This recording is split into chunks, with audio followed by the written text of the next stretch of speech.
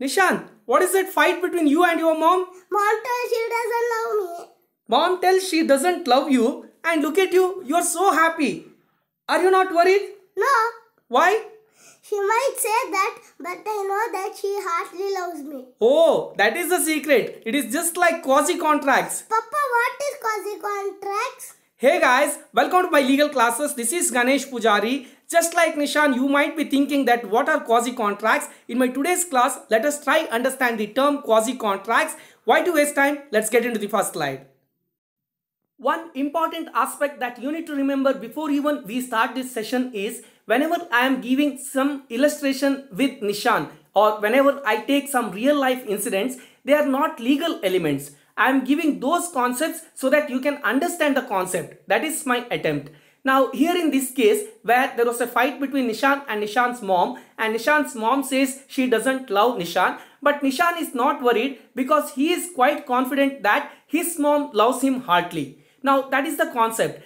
In contracts also, there are few contracts where there are essentials of contracts are not covered. Even then, in the eyes of law, the contracts are exist or considered as valid contracts and they are quasi contracts. Now, if I say that's all, you will not understand. So what will we do? We will try understand the meaning of quasi. Then we will try understand where exactly this term used for the first time and which are the important sections that we are going to cover as far as quasi contracts are concerned in Contract Law 1. Why to waste time? Let's start with term quasi. The word quasi is a Latin word which means as if or almost. Now the dictionary meaning for quasi is apparently but not really, or seemingly, or being partly, or almost. Now there is one beautiful Roman maxim which says Lacule tari ex aliena jactura, which means no man must grow rich because of one's personal loss. If somebody is becoming rich because of a loss to another, that is not okay, which is what this Roman maxim says, and that is the base of this concept which is quasi contract. Now how to understand quasi contract? I have few important points here. Let us go through them and try understand how exactly we need to understand quasi contracts. What are the essentials of a valid agreement? Offer and acceptance. Now, valid agreements are the basis of valid contract. So, every contract will have offer and acceptance. So, there are two parties which are discussing and finalizing the offer and acceptance, and then they come to agreement. Now, in the absence of agreement, if one party becomes rich at the cost of another party, in that case, law can put an obligation to both the parties saying that there is contract available, and those contracts are known as quasi contracts.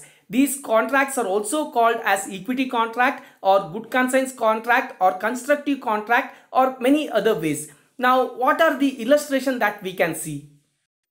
Imagine there are two persons, one Mr. A and one Mr. X. Now A is a owner of particular home and X is the tenant in that particular home. And the agreement between them is X will pay monthly rent to Mr. A, which involves all the water bill, electricity bill and other maintenance. So X has to make monthly rent payment, that's all. But one fine day, electricity board people come to the home and start disconnecting the electricity. Now X is being tenant, he asks the electricity board people that what happened. They say that A has not paid certain electricity bill, so they are disconnecting. Now X asks what is the due amount. They say some 1500 rupees.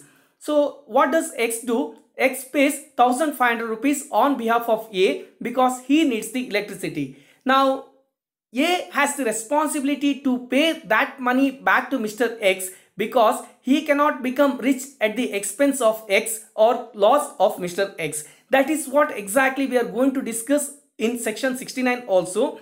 Now I am not getting to any kind of section details, but this is one of the beautiful example that you can remember. There is no agreement between A and X that X will make the payment for electricity, but on behalf of A, X has made the payment of electricity to ensure that that power is not disconnected, and at the same time A has the responsibility to pay back to Mr. X, though there is no agreement between them on that particular aspect. That is how you need to understand quasi contract.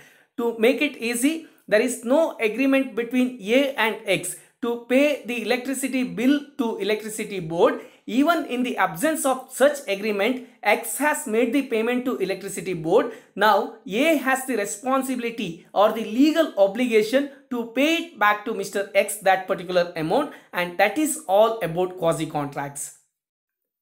Now the next interesting question is, who found this theory? This theory is found by Lord Mansfield in the case law of Moses versus McFarlane by saying that there should not be unjust enrichment at the cost of the other. So that was the base for this entire concept, that there should not be any unjust enrichment to one person at the cost of another. Now by saying this, he became the founder of this particular theory. The final part of this particular discussion is the 5 sections or the 5 important types of quasi contracts which are discussed under Indian Contract Act. That is section 68, which discusses about supply of necessary goods to incapable persons, and section 69 discusses about lawful dues paid by the interested party, which is what we discussed as an illustration, and section 70, which discusses about person enjoying benefit of the gratuitous act, and section 71 discusses about finder of goods, and section 72 discusses about goods or anything delivered by mistake or coercion. Now if I just read out these sections, you will not understand anything, and being my students, I know you must be expecting much more than that. Now I have that responsibility, so in my next video I am going to explain each of those terms very clearly section by section along with beautiful case laws, so that you have beautiful answer for this particular question. Just like Nishan's mom's love for Nishan, it is not visible but it is existing. The quasi contracts are not visible, like there is no agreements or there is no clear terms between the parties, or most of the time the parties are not even met. In that case also, in the eyes of law, the quasi contracts are available.